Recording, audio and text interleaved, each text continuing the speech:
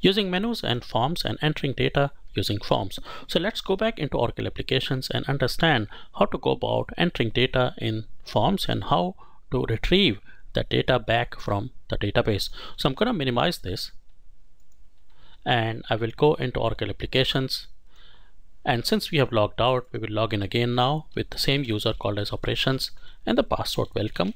Hit the login button. And this is the same interface we have seen in the last movie.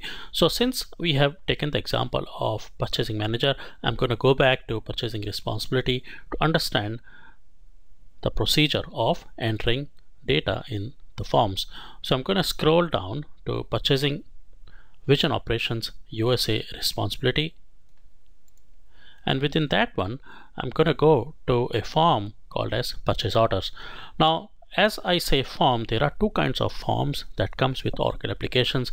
One is a form which gives you HTML look and feel, but in the server that form is made using something called as JSPs. JSP stands for Java Server Pages. As you could see out here in the URL, you have got something called as a JSP. So for entering the purchase order, you can go to a menu called as Buyers Work Center, and within that there is a function called as orders. So click on that one.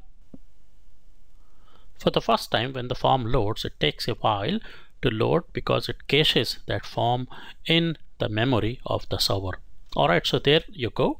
And in order to enter a new purchase order, all you do it is go to the right hand side and you've got something called as create, and then you select the type of purchase order and hit the go button. So in this case I will select a standard PO, and then a form will open for standard purchase order wherein you can start entering the details.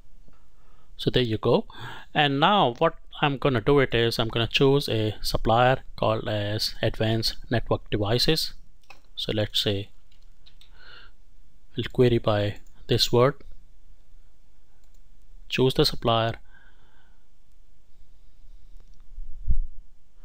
and then we will enter the supplier site. Now this information pertaining to supplier must be predefined prior to entering the purchase order. So there is a considerable setup that goes into that, and all those things I have explained as a part of my purchasing course details. Now anyway, you enter your supplier and supplier site, come down, and you can see the other details got defaulted automatically. Again, it depends on how you have set up purchasing. So we have set up such that these details get defaulted automatically, but you can always override them. But to save our time, we will just leave them as it is. And what I'm going to do at this point of time, I'm going to go to the lines and enter a purchase order line. Alright, and here I will select a particular item. Let's say again this item must be predefined in the database. So let's say we choose the item description and search by something called as a desktop. Alright, and then it will retrieve all the values that contains the word desktop. So as you could see, it's just retrieved. So what I'm gonna do, I will just pick up this particular item, say desktop chases, and then the description would be defaulted automatically based on the item description. The category would also be attached to the item. So all I've got to do it is enter the quantity, and as you could see, even the unit of measure got defaulted with the price. Okay, then you enter the need by date. So I'm gonna pick a particular need by date, let's say 10th of February. And once I'm done, then you can enter potentially other details. So at this point of time, I'm going to leave it as it is, and I'm going to save this particular record. And as soon as I'm going to save, it's going to generate a new standard purchase order number over here, and we will note down that particular PO number. So there you go, it's just generated a purchase order number 6574. So we're going to copy this one, and then optionally, once you're done with all your purchasing data entry related stuff, then you can submit it for approval. So at this point of time, let's leave it as it is, and if we go back to the workbench, the status of this purchase order would be incomplete. And I'm going to go back to orders and look at this particular order, and you would see the status right there. Alright, there you go. So 6574 and the status is incomplete. Okay, so that's one way of entering data in the forms using JSP forms, which gives you a look and feel of HTML forms. Now the other kind of form that you can see in Oracle applications is called as Java based forms.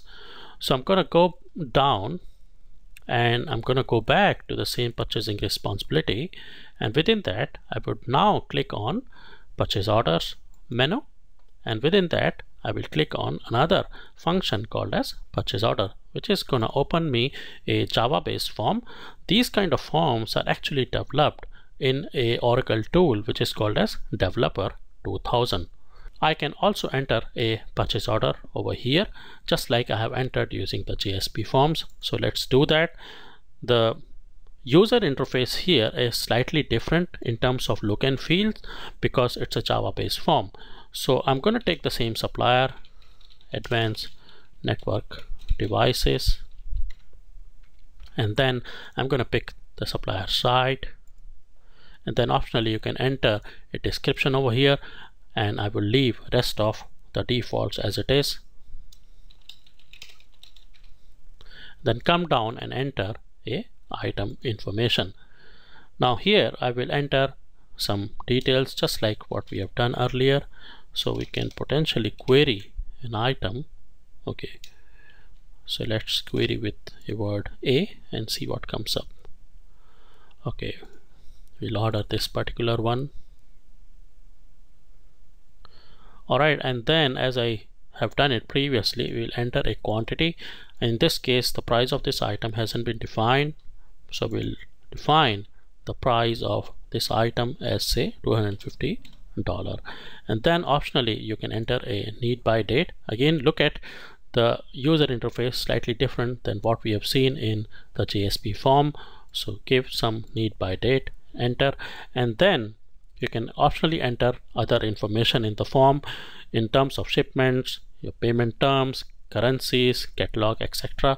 But I'm not going to go into the details of that, and I'm going to save this, and as soon as I'm saving it, a PO number would be generated right over here. So in this case it has just incremented from the last one. This one is 6575. Both the purchase order numbers I can query in this particular form, or I can go back to the previous JSP based form and I can query even there, because they are purchase order, but just the UI is different. The advantage of this particular UI is that you've got a number of additional menu functions available over here. For instance, if I want to see who has created this form and when this particular record of purchase order has been created, I can go into the help and then I go to record history. It's going to show us the complete details of this particular record. So as you could see, who has created, operations, when it was created on 3rd of Feb, and if it was updated after that, then the update date would be shown, and the corresponding technical details such as the table on which it has stored the data. So these are the various different ways you can enter data into Oracle application forms. Now this is the entry side. Then comes the data query side. So if you want to query your data, all you've got to do, you've got to use functions such as query find, or simply use F11 function which is called as enter query. I'm going to show you those features in a little while later.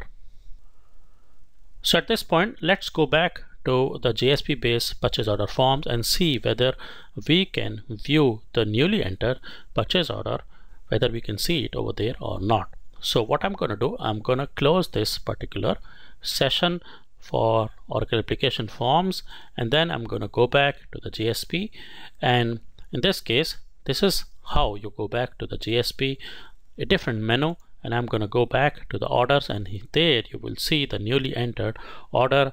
I believe the number was 6575,